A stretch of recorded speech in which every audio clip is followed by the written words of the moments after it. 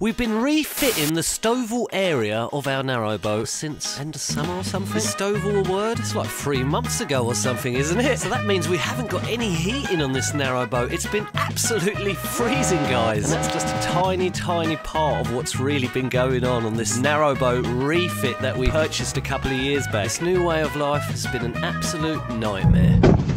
So we were getting quite close to finishing off the tiling on our fireplace, but things came to a sudden halt in true Crobot fashion when we discovered that the last tile in the pack had some huge scratches running through it. So after waiting over 2.5 weeks for this replacement tile to turn up and be back in stock, we've finally had the email. It's there, it's ready for collection.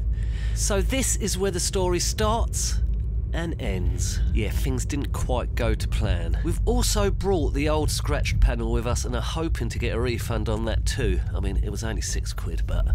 Back at the old Murray's.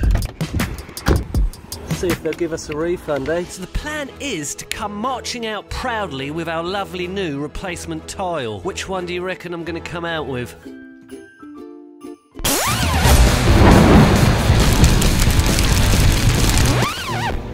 Not looking good.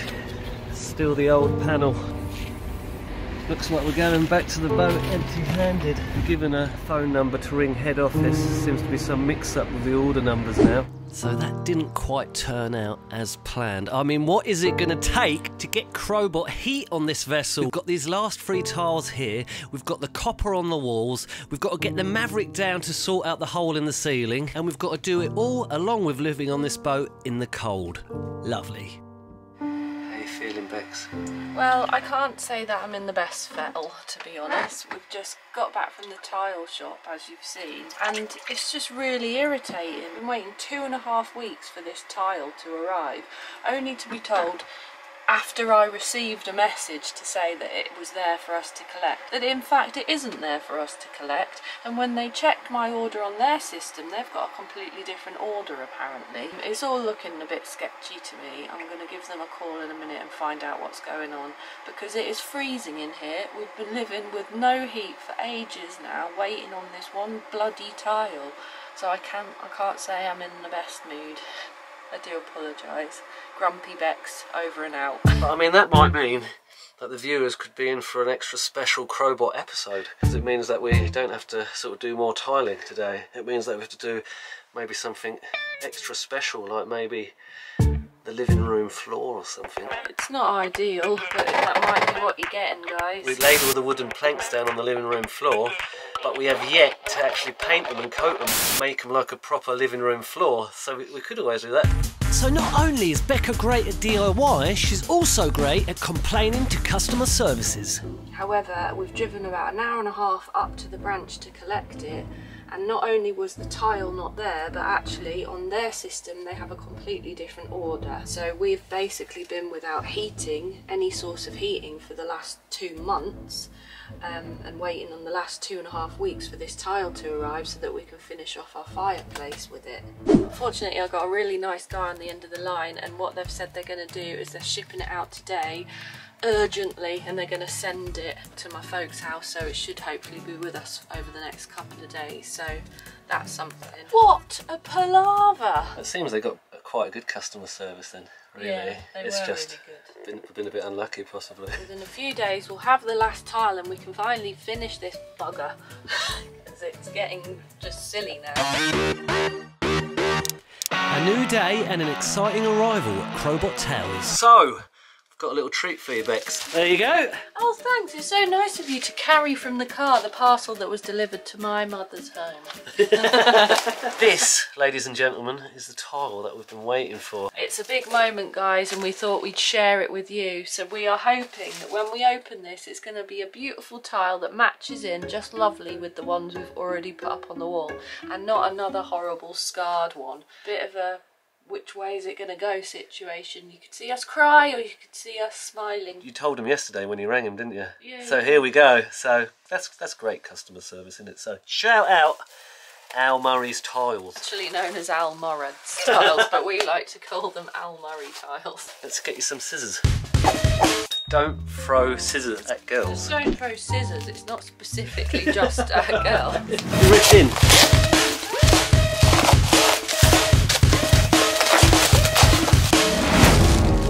it, isn't it? Oh dear. Saying that's difficult, isn't it?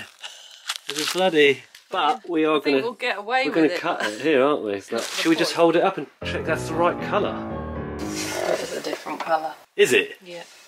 These are black.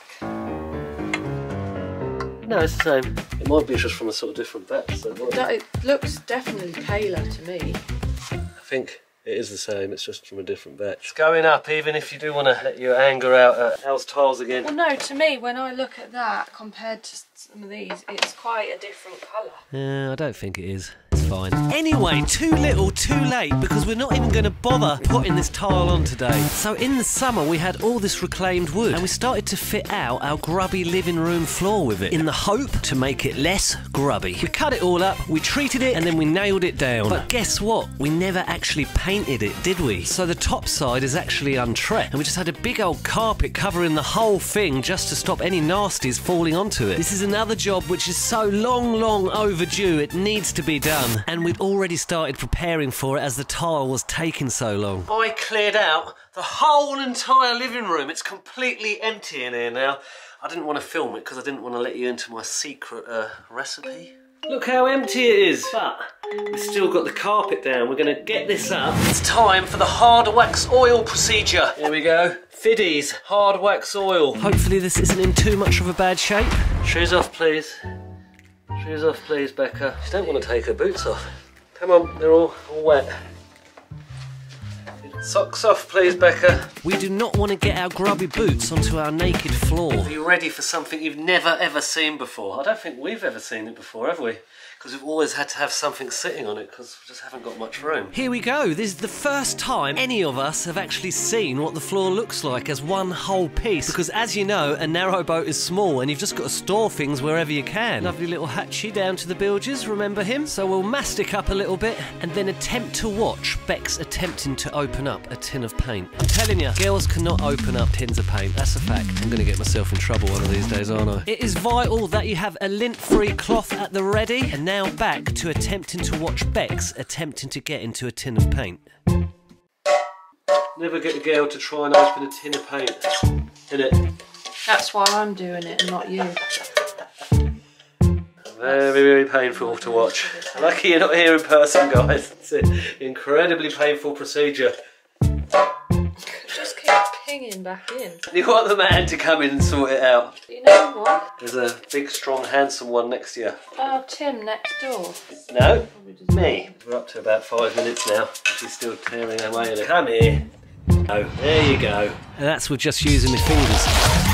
Give the oil a stirry. Neatly cut open the bag of paintbrushes. And get cracking with our hard wax oil.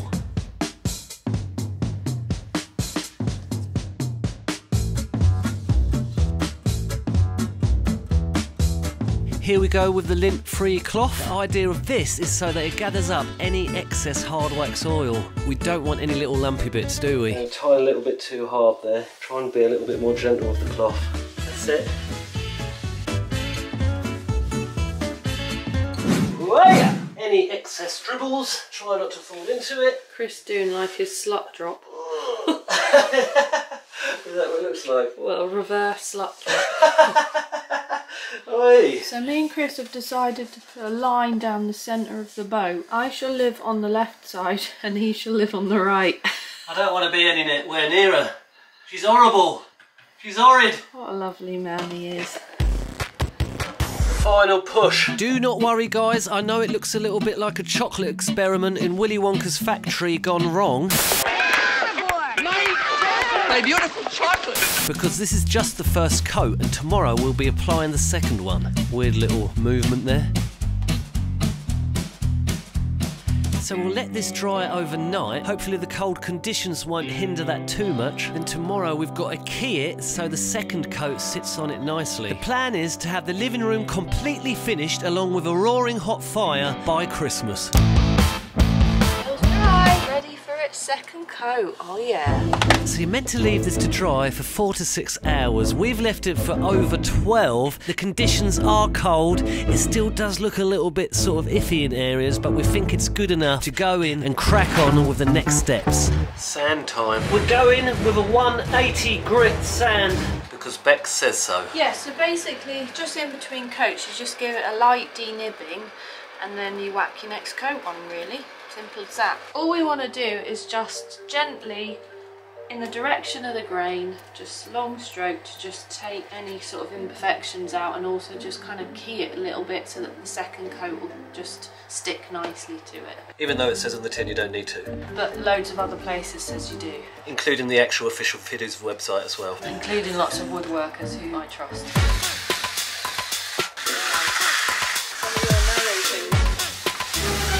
Look at this, brush marks over here. Also, that's when I was really concentrating, so that's saying something about what the rest is going to look like. I'm winning! This has to always be in competition, always. Always.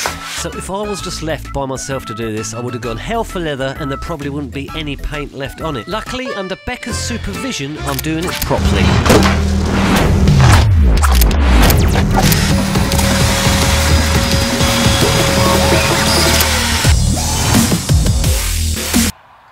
Reflections on the water, one of the most beautiful things about being on a narrowboat.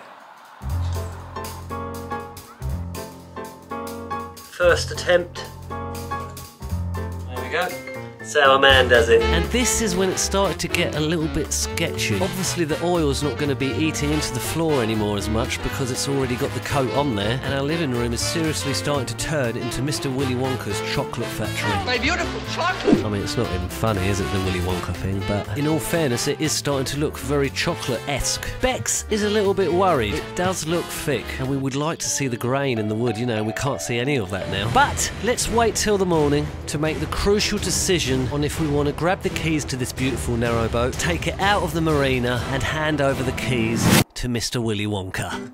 Enough of the Mr. Willy Wonka. In the morning, this thing is not going to look like a chocolate bar, alright? It's going to be lovely. Cheers, guys!